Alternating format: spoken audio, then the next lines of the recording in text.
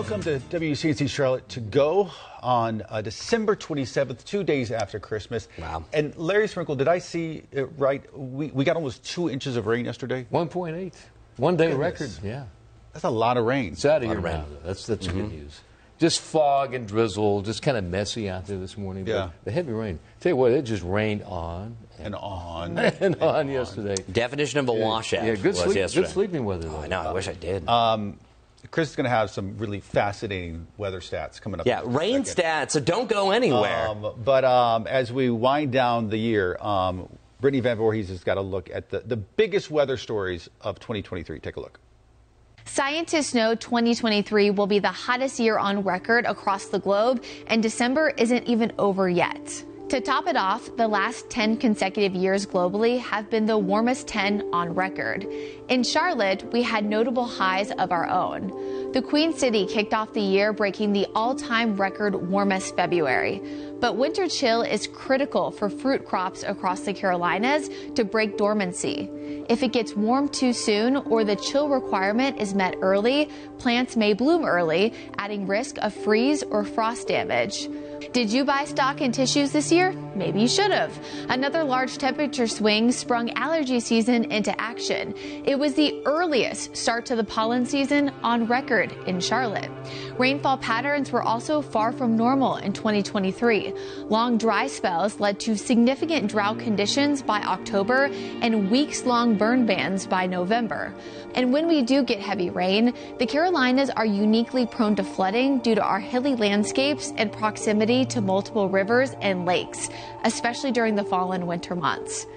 Leaf peeping brings approximately $1 billion to North Carolina tourism every year, so cutting that number can be harsh on our neighbors' finances.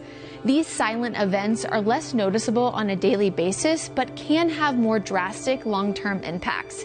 And they are all symptoms of climate change.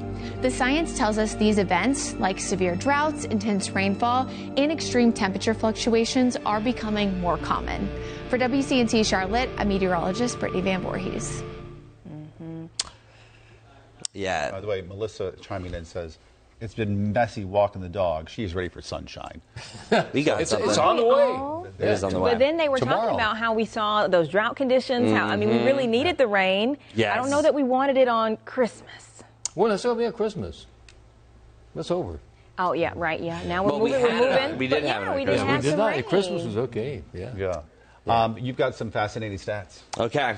This is what we all been waiting for. It really is. Okay, so the year is wrapping up, but yesterday wasn't just a record day for December 26th. It was also the the 5th wettest day. If we can bring up the graphics, I just look ridiculous without the graphics over there. It's over on traffic. We have 1.8 inches of rain yesterday. There you go. This was the 5th wettest day, but what's really interesting is if you look at this, December 10th, November 21st, so 3 of the wettest days that we've had of the year have come in November and December. So that was a nice little catch-up that we needed to have. Wow. But the big question here is, which day of the week was the wettest? As we know, many of those weekends had rain at some point, so maybe that's a hint. But what day? Everyone take a guess. I'm going to say Saturday. You're going to say Saturday? I think it was Sunday. You say Sunday? Larry, what do you think? I don't know the facts on this. I'll go with Saturday. Saturday?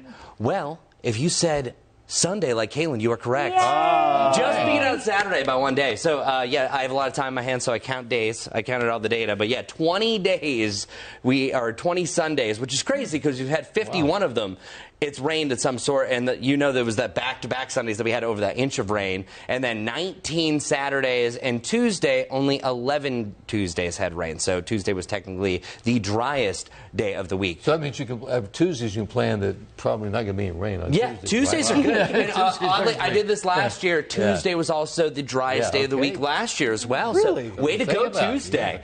Yeah. And speaking of dry stretches, as you know, it didn't rain for quite some time. There were a few traces of rain that were in between there, but 26 days without a measurable rainfall. That was mid-October to the beginning of November. That's what got us in this mess for this drought status. But Larry and I thought this was really interesting. December, boy, are we playing catch-up to finish the year. Wow. We're over 3 inches above average for the year, but over 3.25 inches for December, and that's not factoring in today's data. So you see all those red bars that were in the wrong direction. That's what get us in this drought status. The drought monitor is not going to factor in all the rain that we saw over the last 24 hours, but I'm letting you know, at least for the first drought monitor that we get for the beginning of 2024, it is showing that I think a lot of the Carolinas are doing much Thank better. you, Mother Nature. So we're doing well.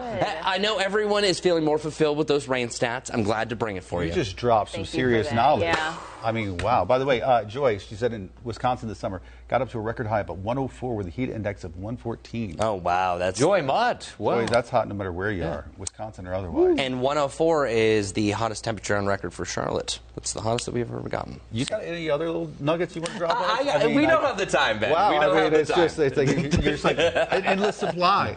And -5 is the coldest we've ever been here in Charlotte. Okay, that's it. I'm done. So it looks like we're going to be drying out a little bit now. That's the good news. Finally, Yes. yeah. Okay. In fact, we can take a look at the forecast. Got a lot going on. We've got the weather 2 over there. Got a big game at the stadium, and it should be okay for that. I'm telling you, when you talk Nice. about football, when it's upper 50s and low 60s, I mean, you can't complain about that. I'm not expecting rain or any storms or anything like that. We'll take you into the weekend. Today, tomorrow, well above average. Friday afternoon, dry weather. Dry weather Saturday. Sunday's okay. Celebrating New Year's Eve should be chilly. I mean, you know, you almost expect that. We're not having major problems. Next Tuesday, slightest chance of showers, but the high next Tuesday, only 49. Do you have a New Year's resolution, Larry? Ooh. Not to have any resolutions. There you go. That's easy. Just live my well, resolution. period. I'm sorry, I can't End of help the myself. sentence. One more stat. Please. This weekend's going to be dry. That'll be only the 15th weekend of 2023 that's had 0 rain, not even a trace of rain. Good. So enjoy Take it. I'll take it. By the way, Kaylin, nice been having you the last Yeah, couple it's of been days, fun. right? Come We've back had so anytime. much fun with you Yeah, all. yeah, Thank you come so back much. anytime. We'll be back, me and Brittany, over the weekend to That's help right. you ring in the new year. sure. Always a Weekend good morning. time. Yeah. So chime in, let us know what you think, and we'll see you back here tomorrow morning for another edition of WCNC Charlotte.